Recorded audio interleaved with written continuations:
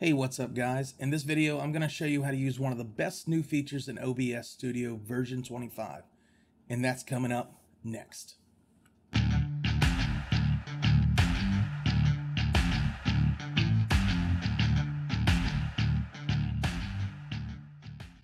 Alright guys, welcome back. So OBS Studio just released version 25 of OBS Studio.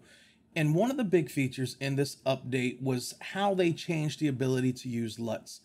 In previous versions, you had to take a video LUT that you had if you wanted to use something that you were used to using or that you liked on video and convert it into like a weird LUT bitmap file.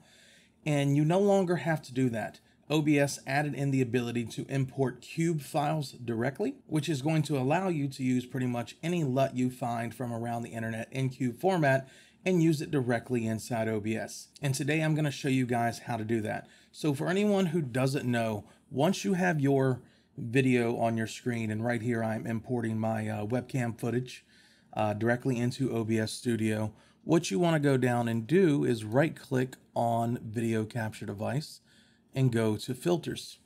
Now, once you are in the filters, you can do the little plus icon right here and go to Apply LUT, and you can name it anything that you want.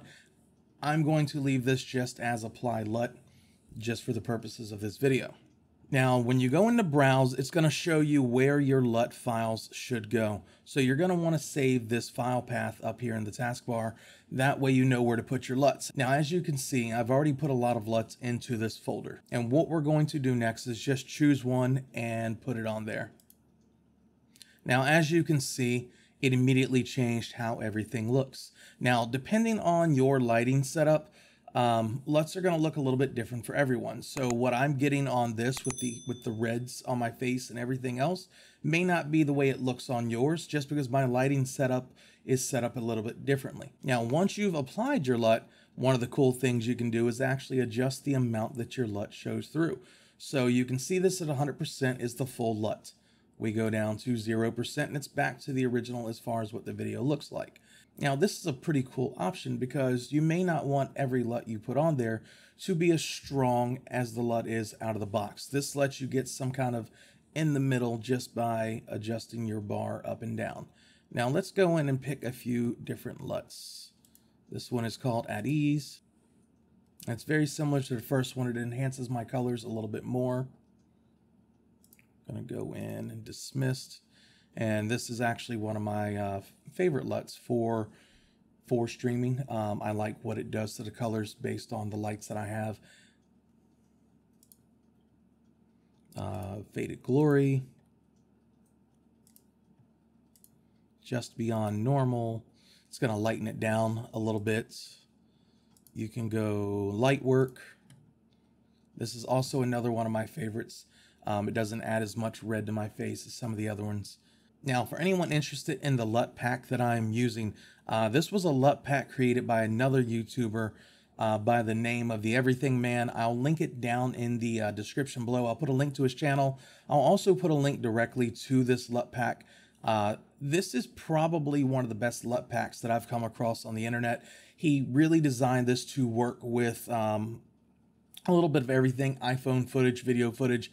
I've used this on my Canon M6. I've used it on my iPhone video footage. And unlike a lot of the other LUT packs out there, when I click on one of my LUTs, typically it will come out the way that it's supposed to without a lot of adjusting afterwards. And because of that, I do like using that in OBS Studio as well.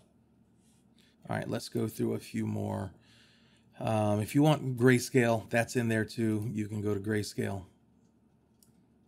You can cut that down and kind of change the color a little bit and get some pretty cool effects by adding the grayscale in and using your adjustment bar. Not quite black and white.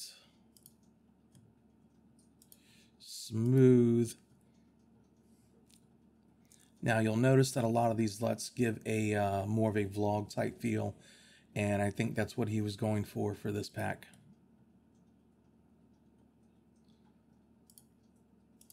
All right, and that's really it.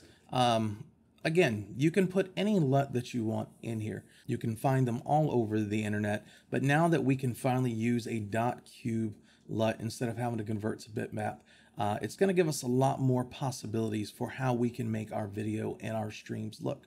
That's it. That's all you have to do. It's pretty straightforward in order to use LUTs.